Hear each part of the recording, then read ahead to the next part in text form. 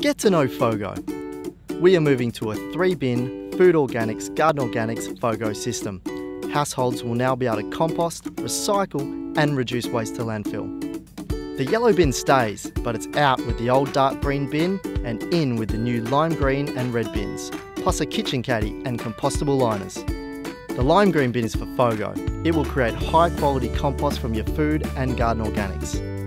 Line your kitchen caddy with a compostable bag and put your food scraps inside. So that's all your food scraps, including meat, bones, fish, cheese, bread, fruit and vegetables.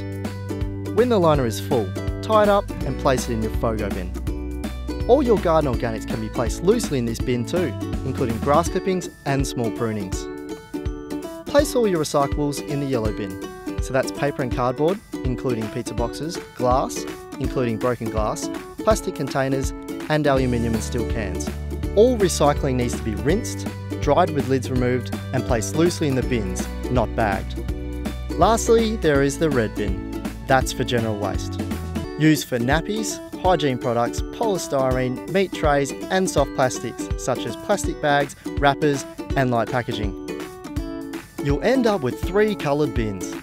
A lime green bin for food and garden organics, a red bin for general waste and a yellow bin for recycling.